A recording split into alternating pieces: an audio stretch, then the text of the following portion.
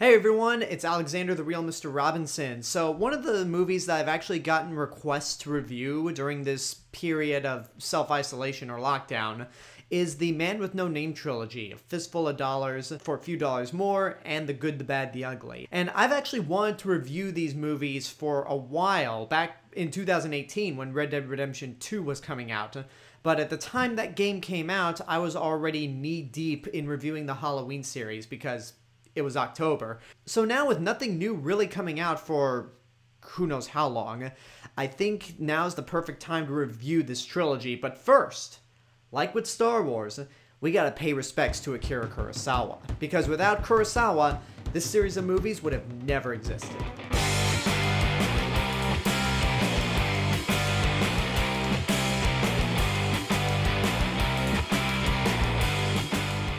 And we're going to kick things off with my review for Akira Kurosawa's Yojimbo, which came out in 1961 and stars Toshiro Mifune, who would have been 100 years old as of this year. The movie takes place in the final years of the Edo period in Japan and follows a ronin played by Toshiro Mifune, who wanders into what seems to be an abandoned town, but is actually run by two crime lords, and these two opposing crime lords and their gangs are basically competing for dominance in the town. But this lone samurai seems to take notice that it's driven out a lot of businesses, and the only real business that's booming in this town is coffin making. So he starts to play both gangs as they fight for competition to hire this samurai as a bodyguard, or a Yojimbo, hence the film's title.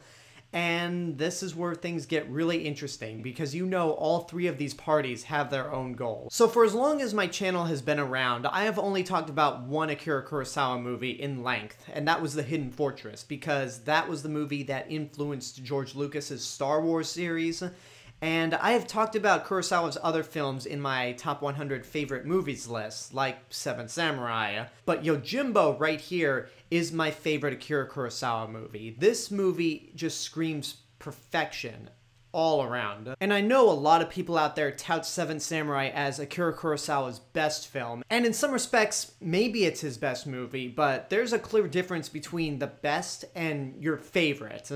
And Yojimbo is my favorite for a multitude of reasons. I mean, for one, no disrespect to Seven Samurai, it's in my top 100 favorite movies, but that 3 hours is just something that makes it harder to re-watch Seven Samurai as opposed to Yojimbo. But what makes Yojimbo so perfect for me is that more than any of the other Kurosawa samurai movies, it's a samurai western, and it's clear when you watch this movie that not only did it influence a whole new wave of western films that I'm going to talk about next week, but it was also influenced by western films as well. The abandoned town that the samurai wanders into is straight out of a western movie, except it's set in Japan. A lot of the characters in this movie do represent western archetypes as well. You have the tavern owner who befriends the samurai and is one of his few allies. You have the coffin maker whose business is booming because of all the things that are going on in this town.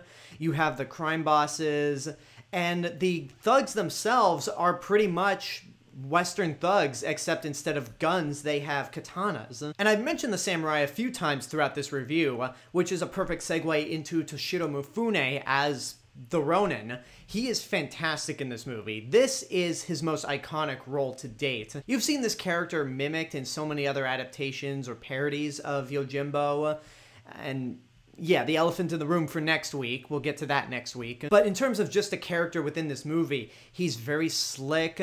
He's very smart when it comes to playing these two gangs and making them really fight each other. And when it actually comes to fighting people with his sword, he's very calculating and he's very strategic. There's that one sequence in the movie where he goes into a house and kills several bodyguards without even getting killed or sliced up at all. And he's pretty much, I hate to bring up Marvel, but whatever, he's like the samurai version of Steve Rogers. He can map out exactly how a situation's gonna play out, and people are gonna die and it's not gonna be him. And it's very clear that Toshiro Mifune was dedicated to this role. I mean, by 1961, Akira Kurosawa and Toshiro Mifune had a really great working relationship.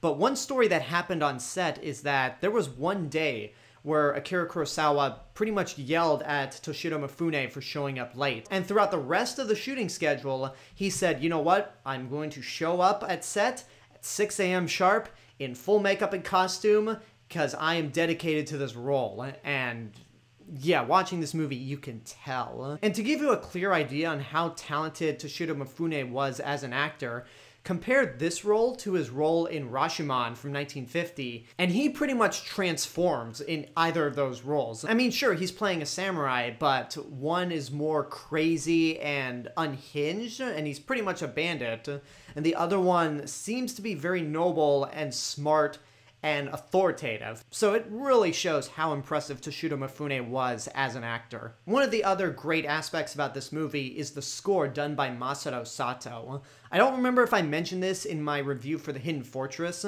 but Masaru Sato became Akira Kurosawa's longtime composer after the first composer, Fumio Hayasaka, died. And Sato is to Kurosawa what Akira Ifukube is to Ishiro Honda.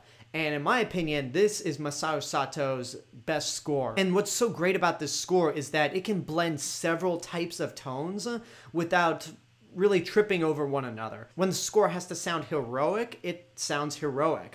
When it sounds lighthearted or ominous, it nails both of those two aspects perfectly. And sometimes it manages to mix the two of them together. The first thing the Ronin actually sees when he arrives into town is a dog walking by with a human hand in his mouth. And the score sounds very jolly and lighthearted when the dog's walking by, but then it suddenly transitions into ominous when we see Toshiro Mifune's reaction to seeing this dog.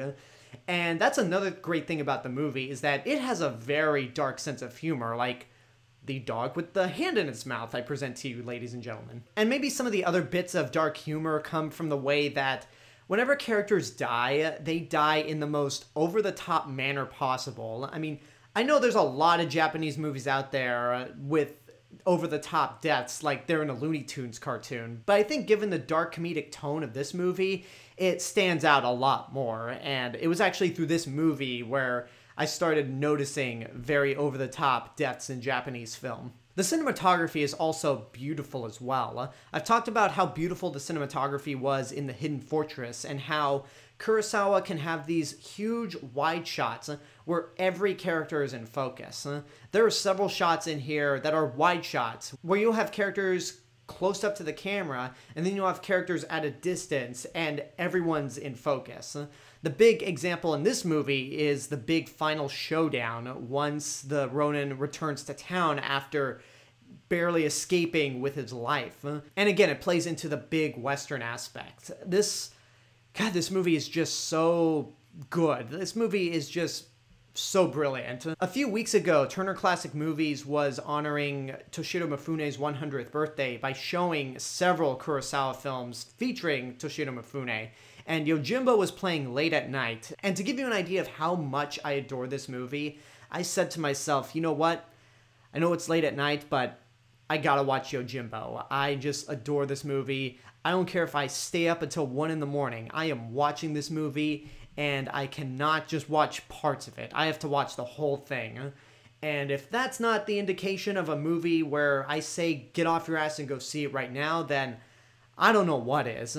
I mean, this movie is just so perfect. The music, the performances, the look, the influences in terms of what influenced this movie and what this movie would end up influencing. There is a reason why this movie is in the top 30 of my 100 favorite movies of all time. More specifically, at number 21. It is just that brilliant of a film. If there was ever one Japanese film out there that isn't the original Godzilla that I would want to show to somebody who had never seen a Japanese film before, it would be Yojimbo. Because you're introduced to one of the greatest directors of all time, you're seeing one of the most influential movies of all time, and it's easily one of the most accessible foreign films out there. I absolutely love this movie. And there you go, that's my review for Yojimbo, and next week I will be talking about the movie that was often deemed to be an unofficial remake of Yojimbo, A Fistful of Dollars. But first, I want to know what you guys think about Yojimbo. If you've seen it, what did you think? What is your favorite Kurosawa film? Is it Yojimbo? Is it something else entirely? Whatever the case may be, let me know in the comments below. And until next time, I hope you enjoyed this review. Don't forget to subscribe to the channel, give this video a like, and of course leave a comment. Support my Patreon page, follow me on social media. And until then, this is the Real Mr. Robinson telling you there is only one.